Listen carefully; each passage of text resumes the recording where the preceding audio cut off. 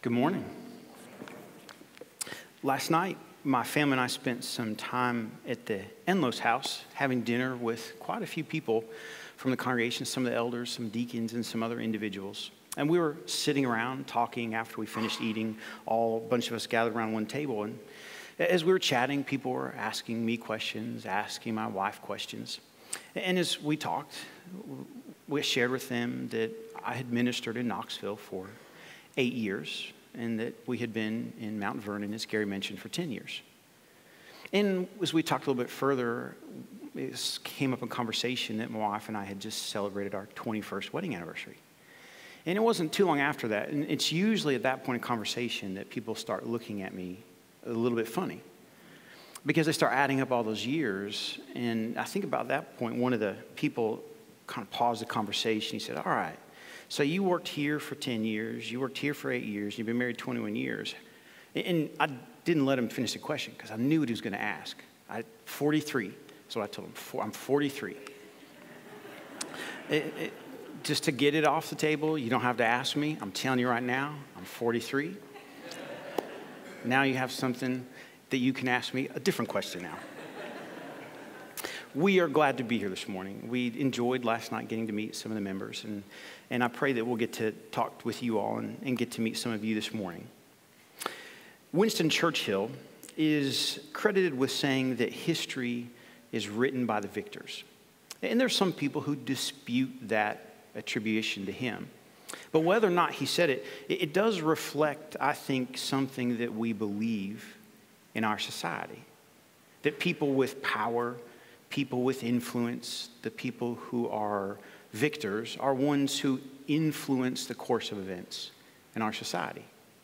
And to, I think, help support that point, we can think about some of the other sayings that we have that are part of our culture that point to that same understanding about power and influence. Some of the other phrases that we use or that we're familiar with would be things like, "To the victor go the spoils," or "Winner takes all." Those are statements that reflect a common understanding in our world that power, influence, and success are determining factors for those that control the directions of things in our society. And that's widely accepted. In fact, if you think about the agendas parents have for their children, in my experiences as both a parent and talking with people who have children, most people want for their kids the kinds of experiences that will lead them into a life where they can enjoy those kind of benefits. But when we look at Jesus, we find a very stark contrast to those assumptions that we have about power and influence. In Jesus, we find a challenge because he taught that he came for the purpose of suffering and dying, and that all those who follow him have to consider his purpose and its meaning for their lives.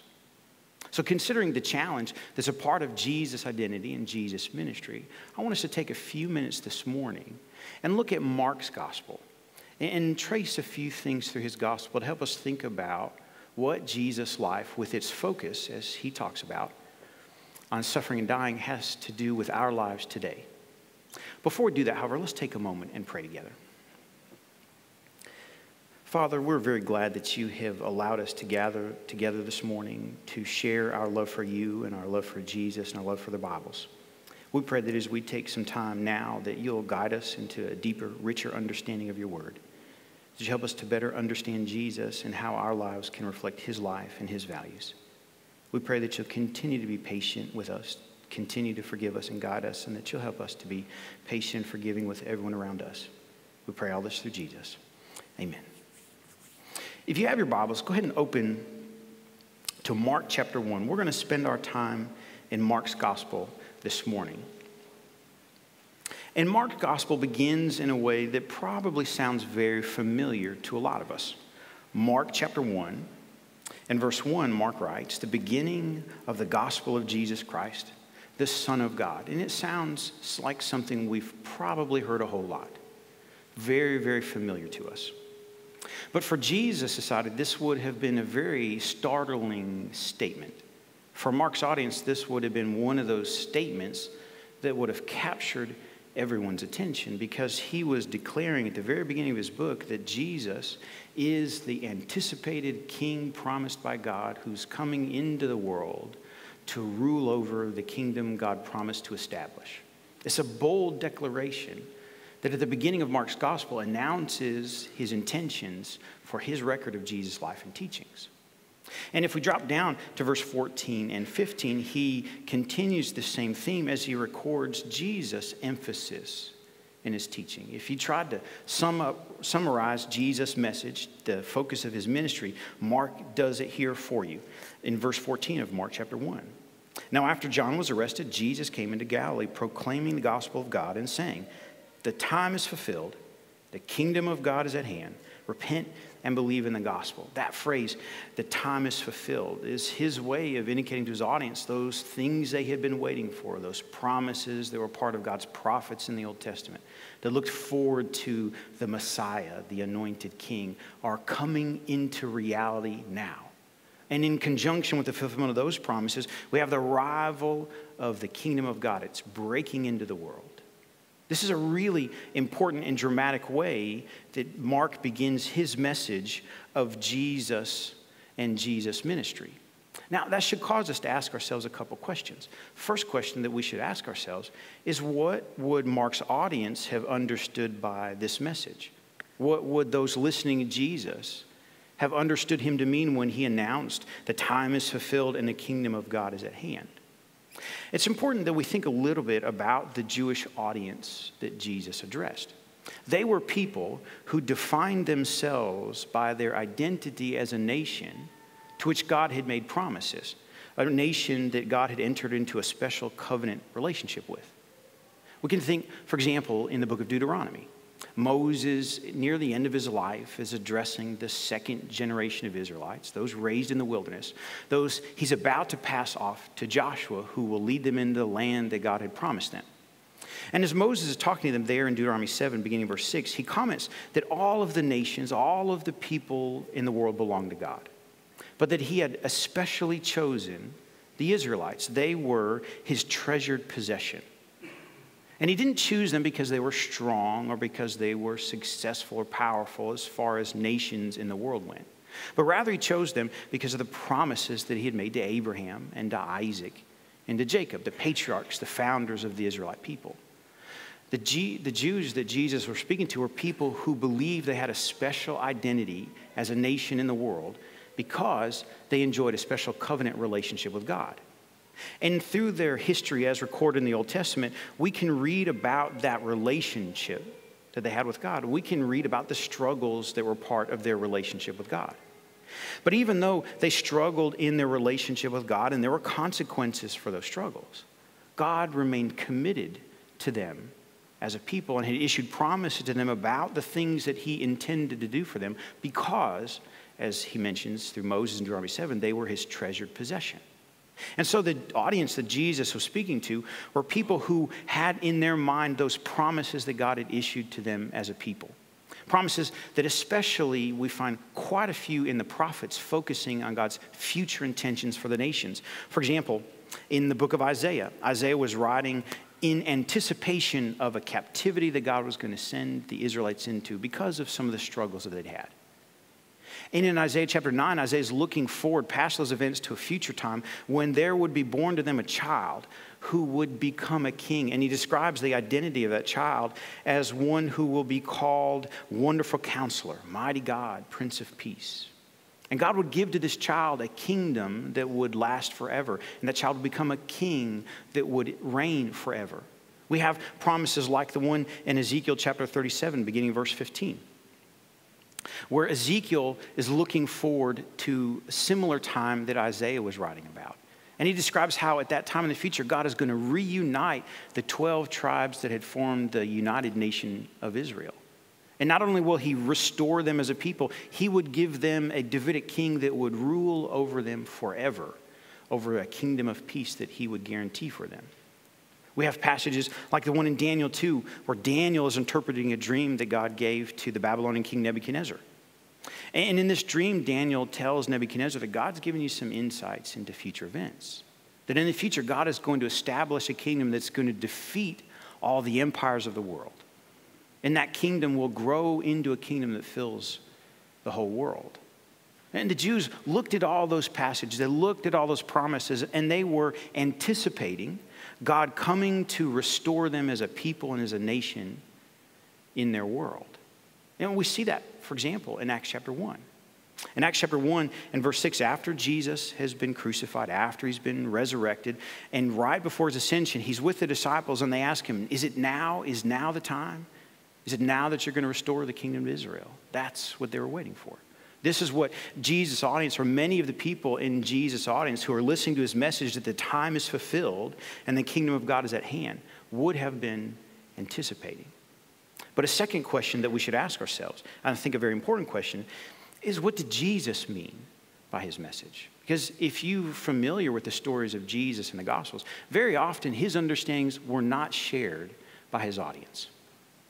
And so as we read through the Gospels and we think about the things that Jesus taught and things that Jesus did, we find this identification in the Gospels that Jesus agreed with, that he was that king coming to establish the kingdom that God announced through the prophets like Isaiah and like Ezekiel and like Daniel. But we find in Jesus' ministry indications that it wasn't the same kind of kingdom that the Jews were anticipating. For example, in John chapter 18, beginning in verse 33, Jesus is on trial. And when he's before Pilate, Pilate was trying to assess the charges that were being placed against him. And he asked him, because many of those charges revolved around his identity as a king, are you king of the Jews? And Jesus acknowledged, yeah, I'm a king, but my kingdom is not like you understand it. It's different from the kingdoms of this world. It follows a different path. It has a different order, different structure, different goals. Jesus did not merely seek the restoration of Israel as a geopolitical identity within the world. Rather, Jesus sought something far more profound. He sought the goal of reestablishing God's sovereign rule over the entire rebellious creation. Think, for example, in the Sermon on the Mount, Matthew chapter 6. As Jesus is talking about prayer and he gives a prayer, a model prayer for people to follow, he mentions in Matthew chapter 6 and verse 10 that they should be praying for God's kingdom to come. And then I think he gives us a pretty good definition of what he means. When he says God's kingdom come, he says that God's will be done on earth the same way that it's done in heaven. That the earth will become a place where God can rule over a fully submissioned realm in the same way that he does in heaven. Paul talks about this in a little bit differently in 1 Corinthians chapter 15. In 1 Corinthians chapter 15, Paul is addressing Christians in the city of Corinth that were struggling with a lot of different issues and questions that they had.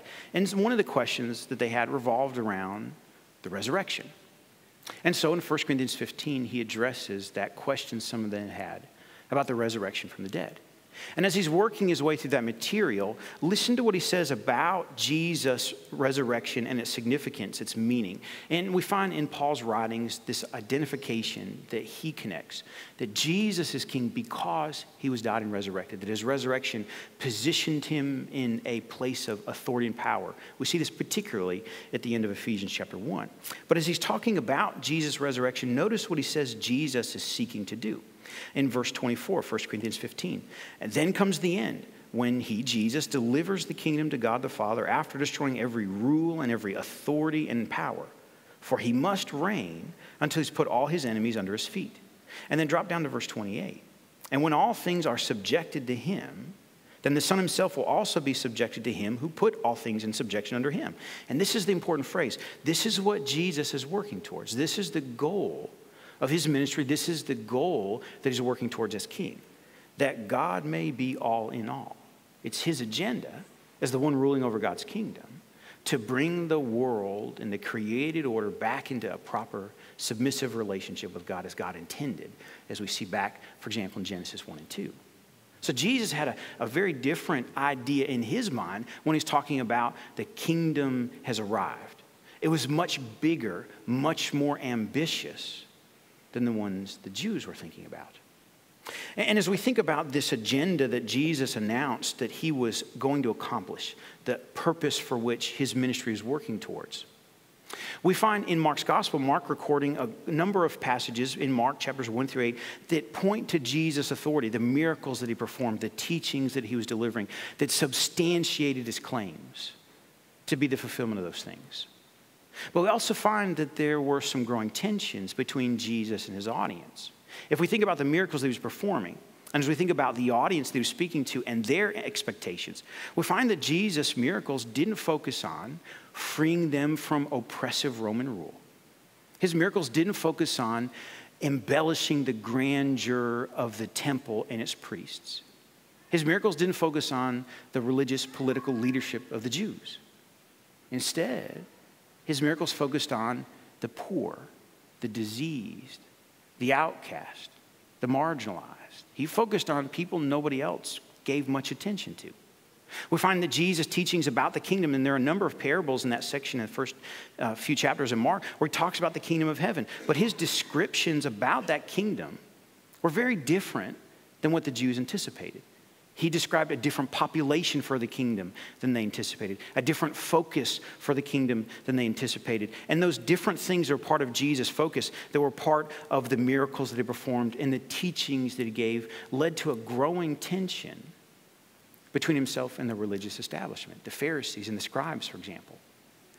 And as we work our way through those passages in Mark, it is leading us into a really important middle section in Mark's gospel, beginning in the latter part of chapter 8, chapter 9, and chapter 10. And this forms the heart of Mark's gospel and the thing that we really want to focus on. Because after that introduction of Jesus as the king, the one bringing God's promises into fulfillment and bringing God's kingdom into the world, and those teachings and those miracles that supported Jesus' identity and Jesus' mission, we get to Mark chapter 8, beginning verse 31, and we have three passages that underscore Jesus' surprising agenda. And as we think about what Jesus is doing, we find that he announced 3 times in Mark's gospel that he came for the purpose of suffering and dying. Listen, for example, back in Mark's gospel, Mark chapter 8, beginning in verse 31. And Jesus began to teach them that the Son of Man must suffer many things and be rejected by the elders and the chief priests and the scribes and be killed, and after 3 days rise again. Now put yourself in his disciples' position. They're following Jesus because they believe his message that he is the Messiah, the prophesied Davidic king. But he's telling them, my agenda is going to lead me to be killed by our fellow countrymen, the priests, the religious leaders. I'm coming for the purpose of being martyred before, as they would see it, the establishment of his kingdom. He says this a second time in Mark chapter 9, beginning in verse 30. They went on their way from there and passed through Galilee, and he did not want anyone to know, for he was teaching his disciples, saying to them, the Son of Man is going to be delivered into the hands of men, and they will kill him. And when he is killed, after 3 days, he'll rise again. And then notice chapter 10, verse 32 beginning. They're on the road. They're making their way to Jerusalem, where he's going to be killed.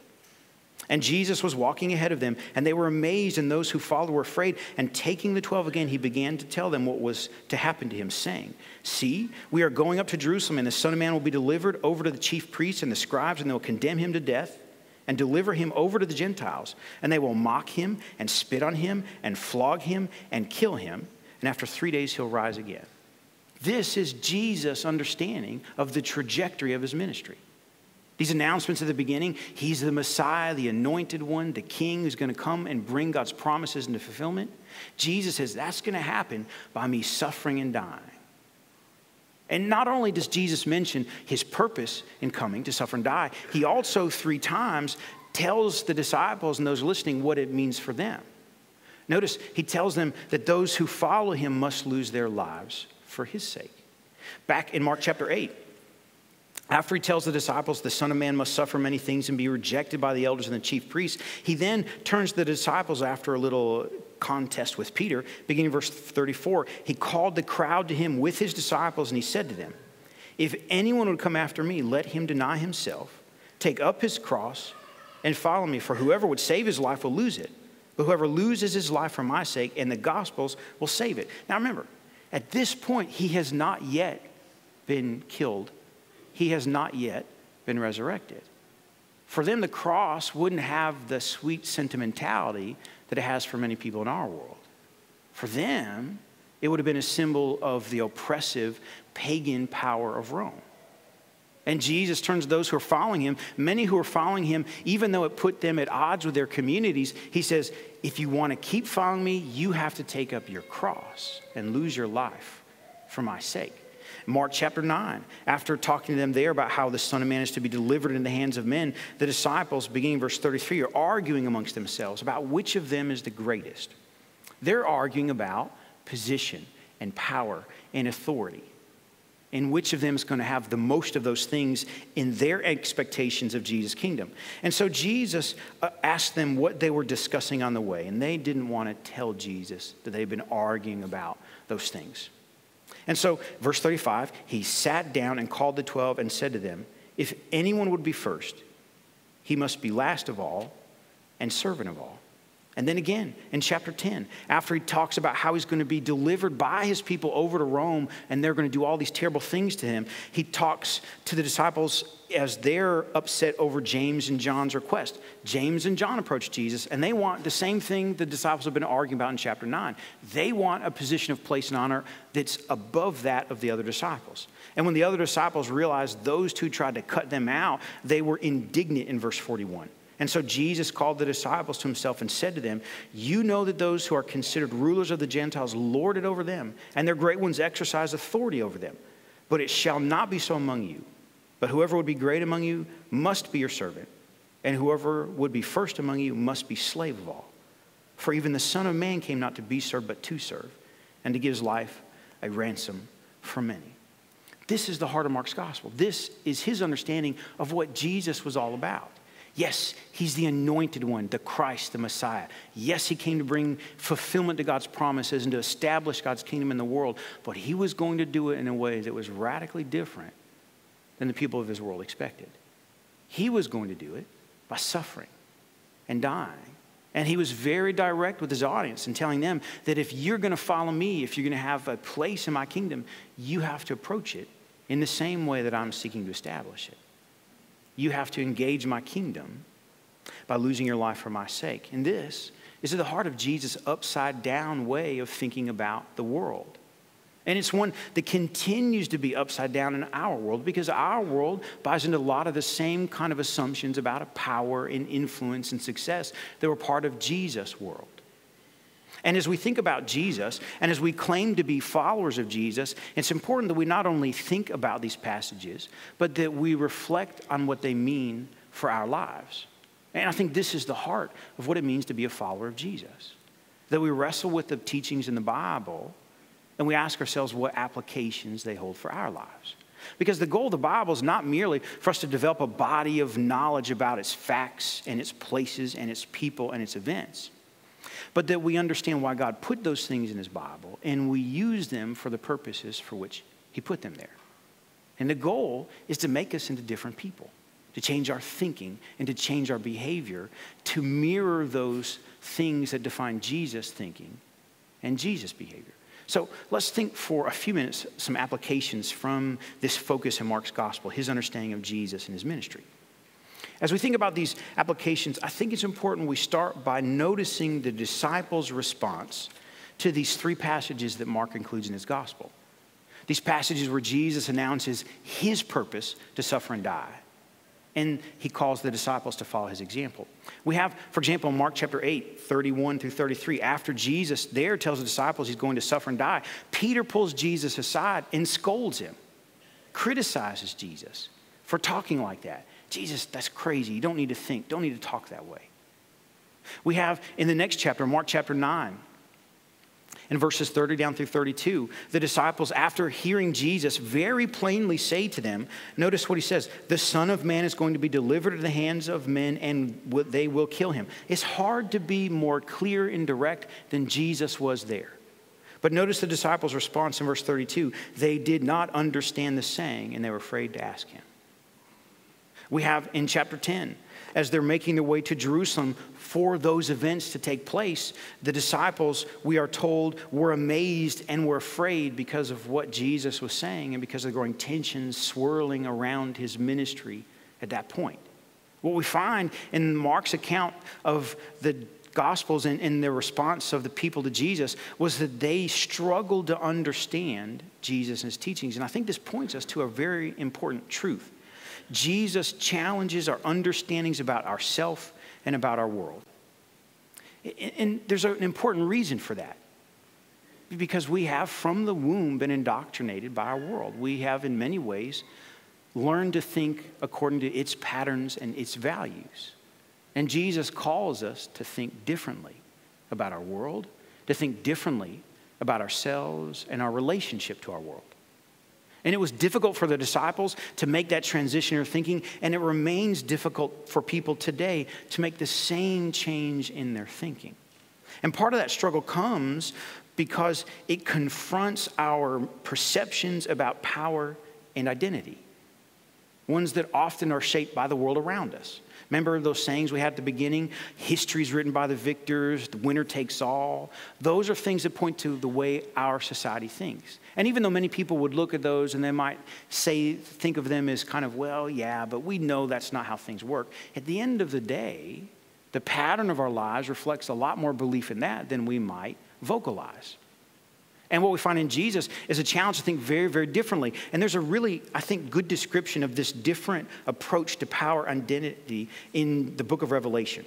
In the book of Revelation, we have a record that John records of a vision and message that Jesus gave to him.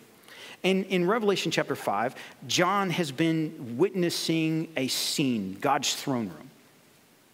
And he's told that God has a really important message for humanity. So important. In fact, it's written on both sides of a scroll. And there's so much they had to write down, he couldn't get it on one side. And John really wants that really important message. But there's nobody worthy enough to approach God and take the message from him and communicate it to humanity. And John's distraught. Revelation mentions that he was weeping loudly. He's really torn up because he understands his need for that message and his inability to access it. And while he's weeping loudly, one of the elders who's part of that throne room scene approaches John and says, listen, John, there's something else you need to know. He tells John that there's someone worthy to take the scroll, to open it and read it. Notice what he says to John in Revelation 5 and verse 5.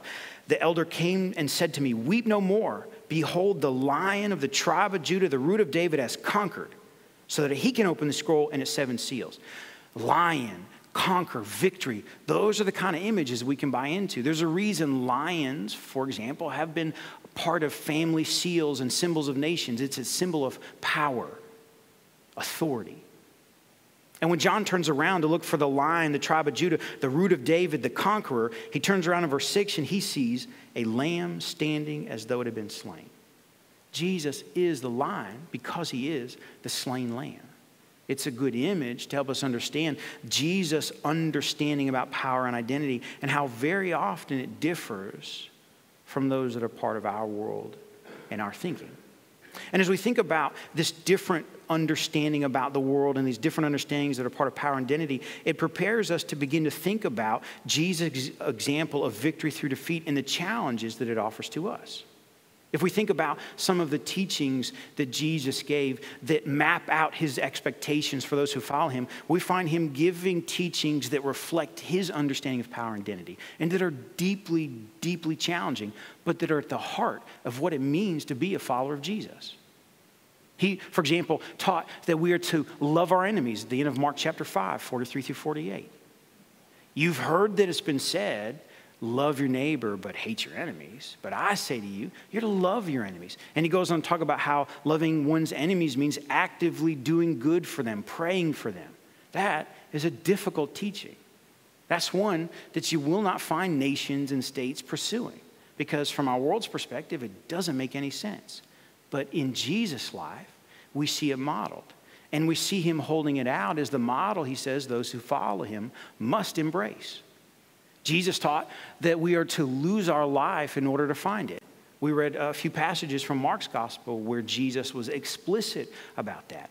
A willingness to put ourselves second and embrace Jesus and his way of thinking and doing things, rather than seeking to secure our own understandings and our own goals and our own agendas. Jesus also taught that we're to put others ahead of ourselves. Paul talks about this as he looks and reflects on Jesus' example and Jesus' teachings in the book of Philippians. Philippians chapter 2, beginning verse 3 down through verse 5, as he looks at Jesus' example and he tells his audience, in thinking about Jesus, this is what you should do. You should count the thoughts and the opinions of others as being more important than your own. He says, have this mind in yourself, which is also in Christ Jesus. That is a difficult teaching, but one that's at the heart of Jesus' example and ought to be at the heart of those who follow his example. Jesus also taught in Luke chapter 12, verse 13 down to verse 34, about the relationship he expects people to have with possessions. And he gives a really challenging standard. Sell your possessions. Give the proceeds to the poor, to charity. And that gets pretty dangerously close to home for many people in our world. But Jesus said that relationship with possessions that elevates others ahead of yourself and puts radical trust in God, as we see him illustrating in places like, for example, the end of Matthew chapter 6, he said defines those who follow him. Jesus had a very different understanding about the world and about people's relationships to it and their place in it. Different understandings about power and identity. Understandings that are upside down compared to the way many people in our world think. And if we are going to be people who follow Jesus, we have to make sure that we wrestle with those difficult teachings. That like the disciples, we remain committed to him, even though it's difficult and challenging. We don't always understand how it's going to work out. Think, for example, the end of John chapter 6. Jesus issued a very difficult and lengthy section of teaching to the crowds that were following him there. And when he gets to the end of that section, we're told that most of the people that had been following him left. And turns to the disciples and says, are you going to leave me too? They said, no, because you alone have the words of life. Where are we going to turn other than to you? It's difficult, it's challenging, but Jesus promises a life that is rich and rewarding, a life that from the outside might seem to be perplexing, but once we engage it, once we come to understand Jesus and work to model his values in our own life, it's a life of richness and blessing and transformation that allows us to live life the way God intended it to be lived, to live life the way we're designed to live life. And there's a beauty and a harmony to that kind of life that's attractive to people, that's attractive to the world, and that allows us to fill our missional responsibility of living in ways, as Jesus talks about in Matthew 5, lights, a city set on a hill that attracts people to God. But only when we embrace the example of Jesus and follow the life that he lived and its meaning for our lives. So my challenge to you all this morning, as we think about Jesus, is to ask yourself whether or not your life wrestles with the challenge that he offers, whether your life is one that models that growing Christ-likeness that's to define those who follow him. It's one that begins by acknowledging our need for being like him. The message that that Paul delivers in places like Romans 3, that we all have done things that we shouldn't do. All of us have participated in the fallenness of our world. And that creates a need that is common to all humanity. A need that's at the heart of the Bible's message, why God had to send Jesus.